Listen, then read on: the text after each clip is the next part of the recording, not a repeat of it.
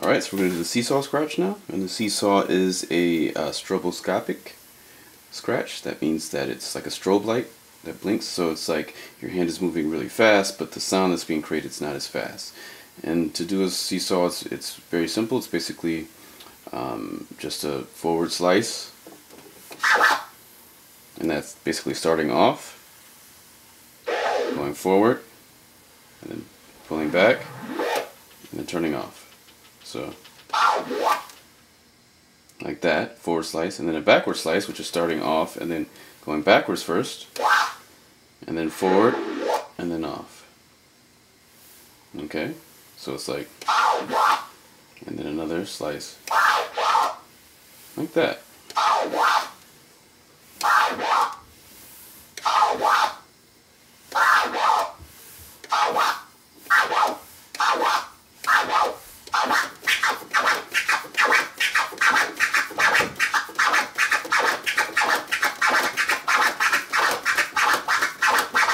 Alright, so it sounds like the. Alright. And I can't go super fast with this one, but you know, some people could go really fast with it. It sounds totally different. Your hand is moving way faster than the sound that gets created. A stroboscopic scratch, it's basically going to be, you know, slower than what you're usually doing. So, alright.